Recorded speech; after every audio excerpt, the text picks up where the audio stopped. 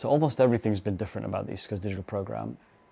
Firstly, in approaching it from a first principles perspective, it was very clear that what this enterprise was trying to achieve was changing how the railway worked. And as a result of that, it had to be organized fundamentally differently. And because we were changing that quite fundamentally, it meant that the whole approach to what we delivered, how we delivered it, and how those participants came together had to be very different. It just couldn't be done in a traditional way where Network Rail would specify, suppliers would build, and operators were just asked to keep up with it. We realized that because it touched the core of how the railway operated, there's a really important and unique marriage between operations and engineering that had to be created. And we also understood that we needed suppliers to be engaged in a very different way to get the best out of the capability and talent across supply chain and partner organizations in a very virtual environment to reduce complexity. That means all the participating organizations are embedded into the program and they're part of its governance.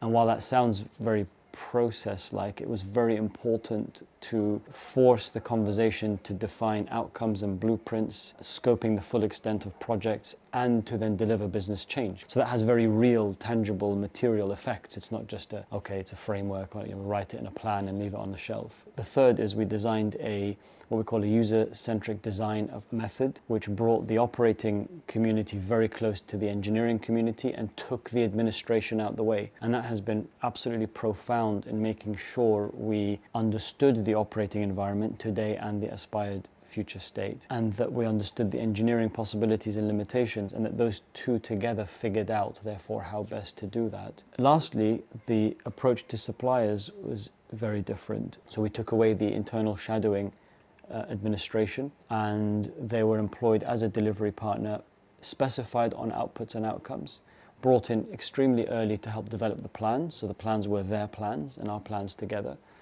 incentivized on those outputs and outcomes and against the things we care about, like railway performance, its availability, minimizing access and disruption, and things like that. Altogether, what that means is we've created a virtually integrated railway environment where all the key participants work together towards a very clear mission in a very open boundary environment.